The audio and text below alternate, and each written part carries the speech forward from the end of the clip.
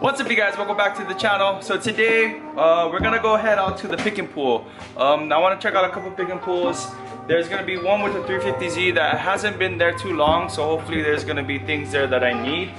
Mainly what I'm looking for is I'll probably try to get some pillars if they still have them. The strut tower cover thing, bezel, because mine is cracked. The emblems for the fenders here because I need new ones anyway. The cubby hole, I know this breaks on a lot of Z's, so hopefully the one there has a cover because my cover broke, and I cut this up for my air gauges when I had them. Other than that, that's pretty much all I need for this car. I'll probably scavenge through it and see what I can get out of it. So yeah, we'll see what we can find today. Hopefully we can find some goodies. I've never been to a pick and pull here before, so we'll see. I'm gonna be heading out towards San Jose side and checking out the pick and pulls over there. So wish me luck. Alright guys, so we are here at the pick and pull, San Jose, just north? Something like that. Yeah, this is the north one. Yeah, but this is our first time here. So we're trying to find the 350Z. It's supposed to be in this aisle somewhere, I think. They only have one, so oh, I see it. Oh, it's smashed! Look at this thing. It's like smashed.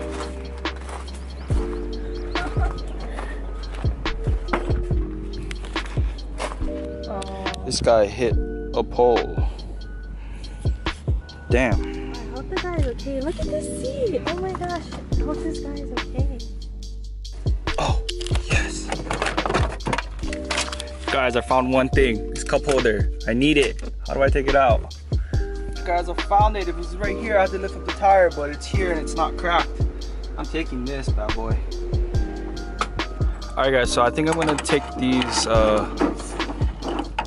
brake lines right here, the rubber brake lines, so that way, with the brackets, so that way I can mount these up for my dual calipers setup.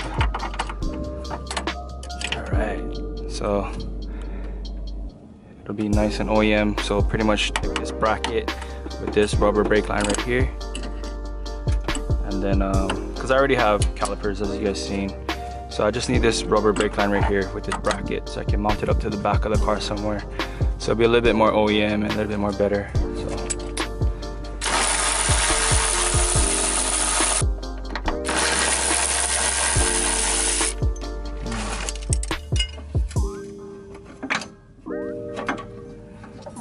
Brake fittings are known to strip very easily, so be very careful. Oh, that was way too easy for your first time.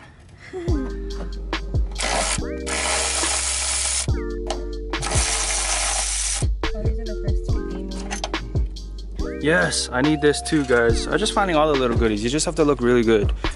Because you need stuff that people might not need, but they kind of just throw it around and trash it. So, you just gotta look good.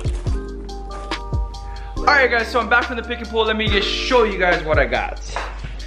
Alright guys, so this is what I got from the pick and pull. It doesn't look like much, but I only paid about 20 bucks or so. And that's a really good deal because one of these parts alone is gonna cost me 20 bucks. So I spent like maybe 10 minutes out, 15 minutes out in the sun, and I got a really good deal. So let's go through these things. I got this Z strut tower cover, emblem cover, because mine is broken and I was gonna redo it with fiberglass, but I ended up only paying about $4 for this. So it was cheaper than me actually buying fiberglass, you know, materials and all of that. So I believe I scored big time on this. If you see it in the video, I didn't know it was there. It was, the back of the car was torn apart, but when I lifted up the spare tire, looking for, you know, what else I could find, this ended up being flipped upside down. So I didn't know it was there until I actually went scavenging around. So luckily this was intact and someone already took it off for me, so I scored. Next, I got these two rear brake lines here, these rubber brake lines with the brackets. This is gonna help me out big time because I'm gonna be doing a dual caliper setup in the rear. As soon as I have time to really, you know, take the car apart all over again, I just registered it, so I kind of want to drive it for a little bit. And then I got these couple little miscellaneous things, like a cup holder. Mine has been broken since I bought the car. It's actually been missing, so it's nice that this one was still there, surprisingly, and it was undamaged. And it works, so I'm gonna go slide this in the car. So to take this out is really easy. If you see, there's a little groove here. You just stick a screwdriver in, it pops the tab down, and you can pull it out. To install the cup holder, it's fairly simple. All you do is you push it back in, just like that. And now I have a working cup holder. Next, I got these two things.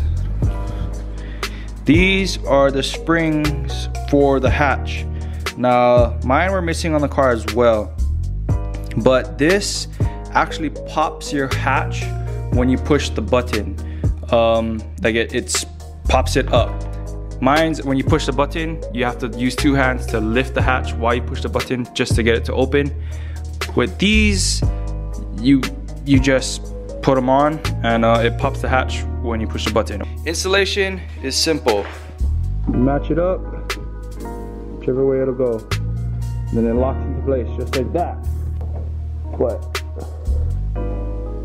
put it in there anyway. So let's see if it works. Go ahead and close it.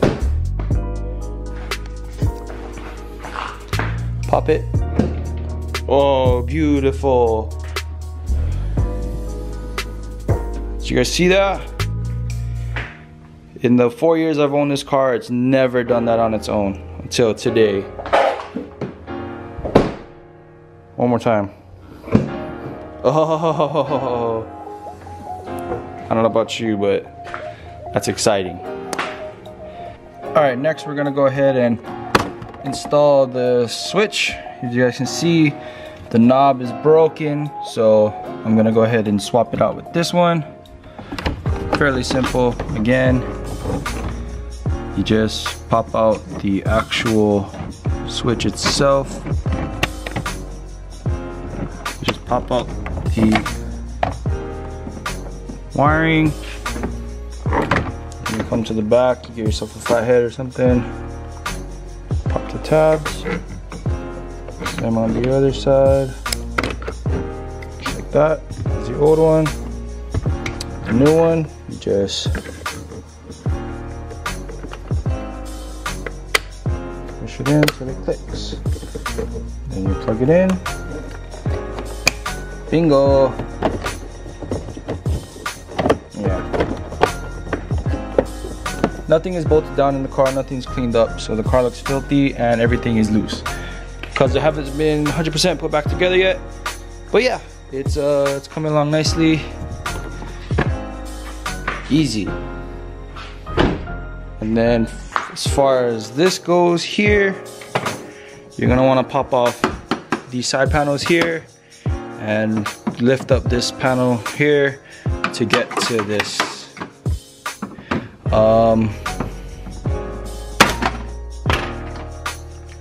Just like that.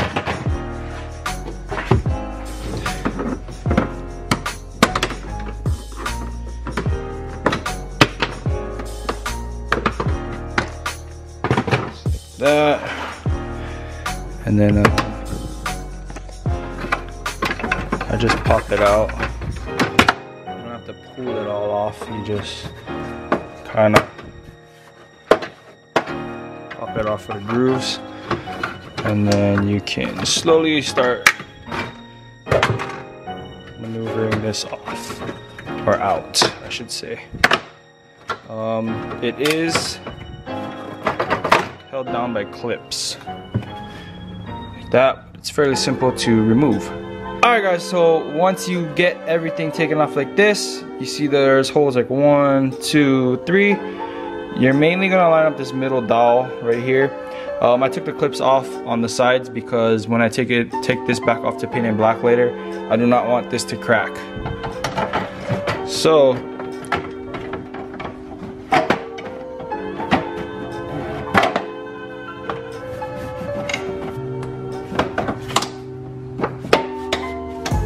if you guys can see that this is supposed to go under this part here, so you kind of have to like shimmy it in there.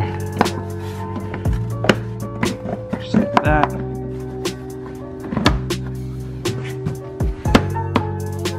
Just like that. Now look at how nice that looks now. I think I might leave it silver. It looks really, really nice and clean.